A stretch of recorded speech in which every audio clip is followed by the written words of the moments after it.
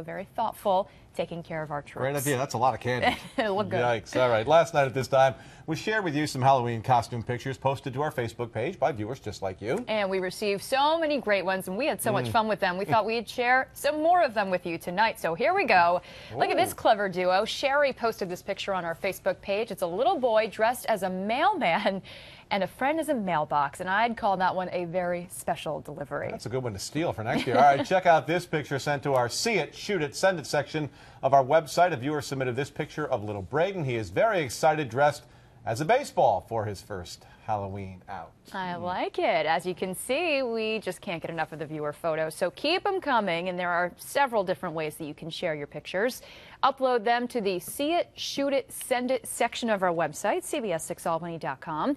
You can also email them to pics@cbs6albany.com, and you can post pictures on our Facebook wall. All you have to do is like us, WRGB, CBS6 Albany, and yes, you might even see some of your own pictures right here on air. I mean, it's